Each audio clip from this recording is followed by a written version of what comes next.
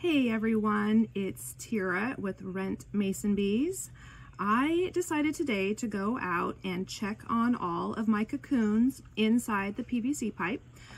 So I dumped everything out onto a white paper towel and examined all my cocoons, and for the most part every single one of them emerged, and then I had a couple that did not emerge.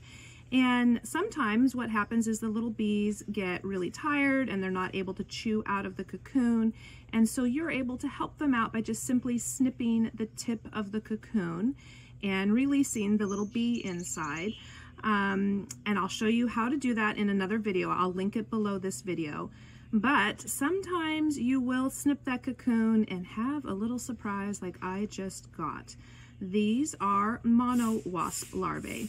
Mono wasp larvae are summer predators to our mason bees, which is why it is really important to remove your nesting blocks at the very end of spring when you stop seeing your mason bees fly. Store those nesting blocks back in your shipping box that we sent you, or if you're raising your own mason bees, just make sure you're taking everything out of your yard and storing it in a cool garage or shed.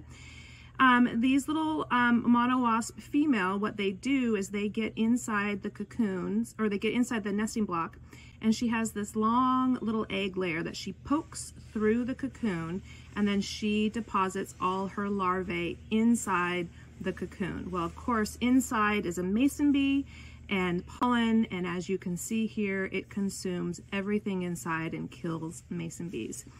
These little larvae will stay in this cocoon and they will chew through it in the summertime and emerge as a mono wasp, and again repeat their life cycle.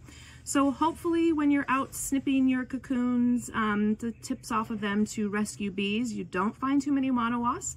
But if you do, it's a good thing to help our mason bee population by disposing of these little critters, because as you can see, it goes all the way back. There's probably about 10 or 15 mono wasp larvae that will then hatch and repeat their process of finding mason bee cocoons to lay their babies. So I just thought I'd share this with you today. It's a bit fascinating, it's a bit gross, but of course Mother Nature is just pretty cool. So anyways, just thought I'd share this with you today, and again, check out the video links below on how to snip cocoons and open them up so that you can take care of your mason bees and help our mason bee populations. All right everyone, thank you, bye-bye.